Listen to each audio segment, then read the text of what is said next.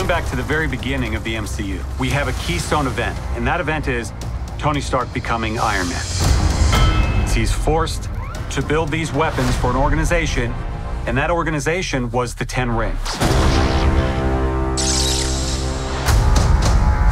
And there was this wonderful character we really wanted to do something with someday, and that was Shang-Chi.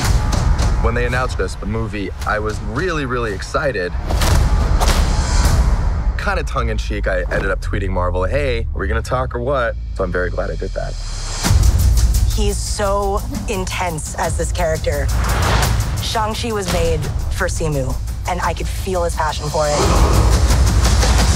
The backstory of Shang is really unique in that he discovered that his father was this evil overlord. The rings gave our family power.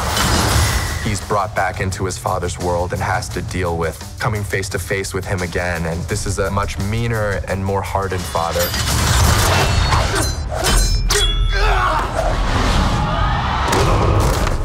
And then crazy stuff happens after that. It's time for you to take your place by my side. It's not gonna happen.